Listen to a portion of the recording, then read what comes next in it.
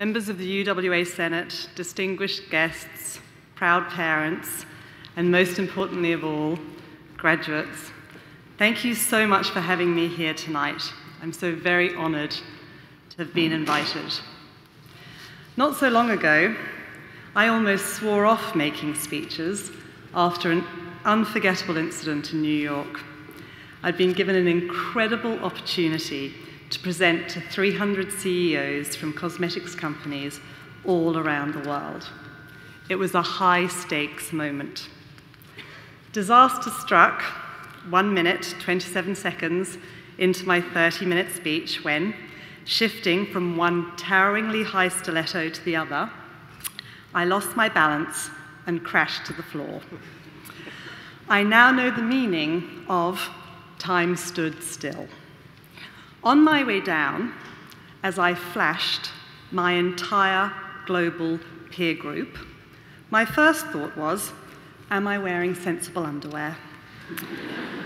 My second thought was, as I heard the collective gasp of horror from the audience, right, I just have to pick myself up, dust myself off, and get on with it. Because that's life.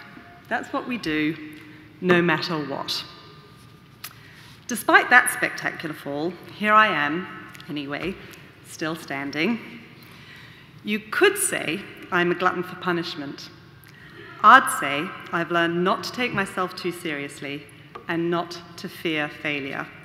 Two approaches I highly recommend. I'd also like to think I learn from my many mistakes, an important life skill for everyone, which is why I'm wearing flats. Lesson learned.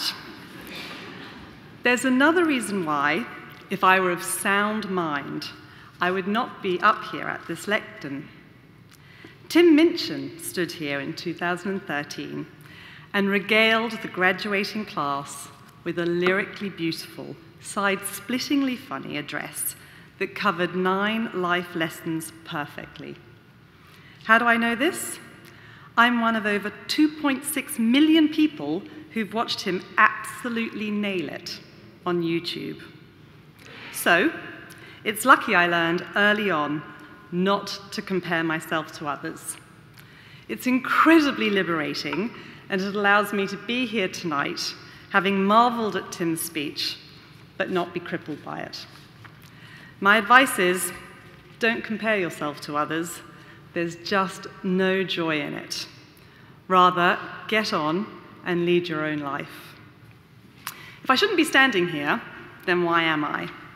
It's because I remember sitting where you are nearly 30 years ago at my own graduation ceremony, spending half the night lamenting the fact that my 3 wonderful, precious years at UWA were over, and the other half in a highly anxious state, wondering what to do with my life. So I'm here to reassure you that you should focus on having a hold onto your hats, risk-filled, exhilarating, brilliant time on the journey of life, rather than worry too much about the destination. Now, just to qualify, by risk-filled, I'm not talking about bungee jumping out of helicopters. I'm talking about pushing yourselves into new, challenging, and uncomfortable areas. It's only by continually teetering on the outer edge of your comfort zone that you'll actually accomplish all that you're truly capable of. Now, since I didn't have that longed-for career epiphany, I decided to travel 1 year around the world and then undertake further study, a couple of years at Boston University doing a master's. Travel and further study, 2 things to easily and wholeheartedly recommend. The moment arrived when it really was time to get a grown-up job and earn a living, and yet I was still stumped.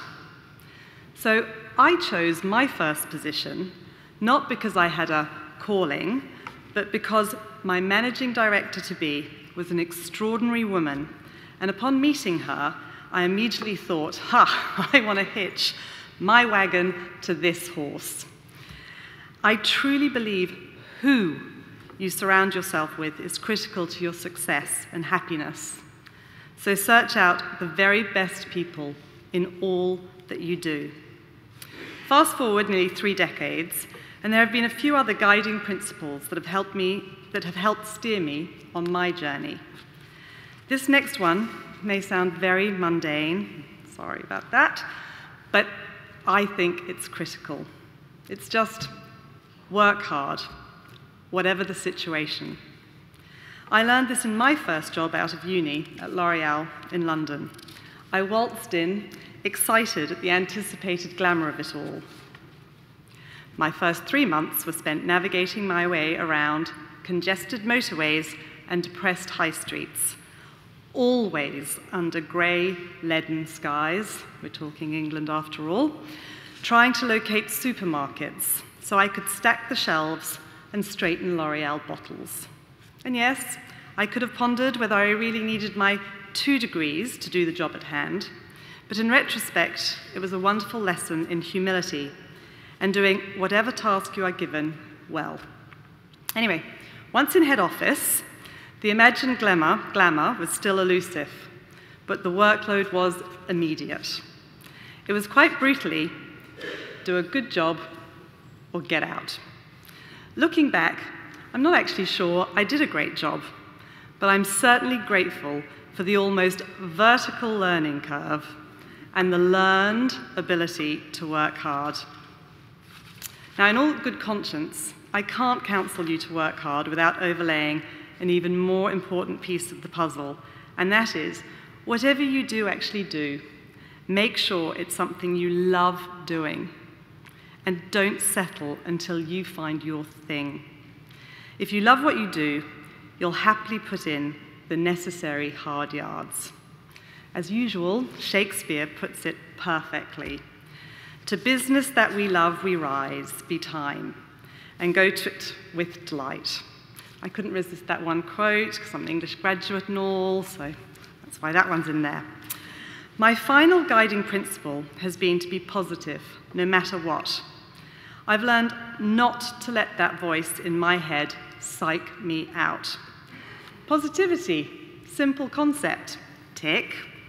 Making the voice in your head your friend, well, that's a trickier business. I often think back not to the grand opening day of my first Mecca store nearly 20 years ago, but to the next day. That second morning, after much frantic searching, it became clear I had lost the first day's takings. Not only did I desperately need that $1,873, but there was the horrifying symbolism of it. How could I have been so stupid? I didn't find that money for 18 months. So well hidden, was it? In an envelope, in a box, in a cupboard, behind a sink. And if I hadn't resolved to flip that incredibly judgmental inner voice into something kinder and more generous of spirit, well, my confidence would have taken an awful beating. And we all know self-belief is essential to any endeavor, especially a new business startup. My aha moment from this was to endeavor to be positive about every situation in life. And without trying to put a philosophical slant on it, it is only you and your thoughts going on up there in that head of yours. So you can spin it any way you want. It's a choice. I choose to spin positive, and I so recommend you do the same. Having tried to decode 27 years of post-uni rough and tumble into some sort of framework for success and happiness, I think it's important to overlay a bit of a get-out-of-jail card in the form of luck. I'm crystal clear that luck plays an instrumental role in life.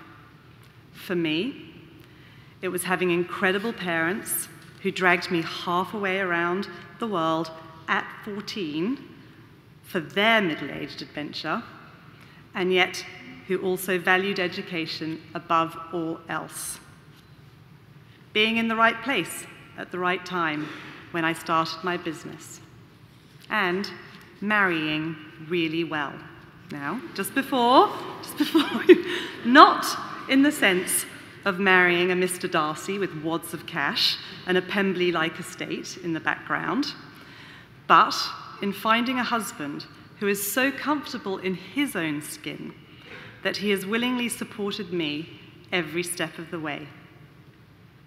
And now, having kids of my own who absolutely demand I have a more rounded life and who reinforce the importance of family, family, family.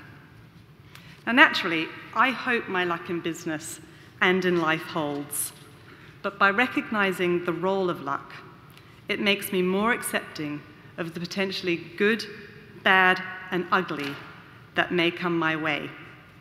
It's quite empowering to know that while I may not always be in charge of what happens, I am in control of my response to it.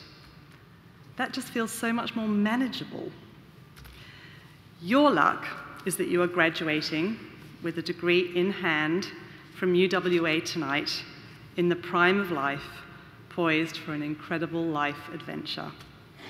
So go forth, seize life by the scruff of the neck, and please allow us all to live vicariously through your adventures. Good luck to you all, and thank you very much.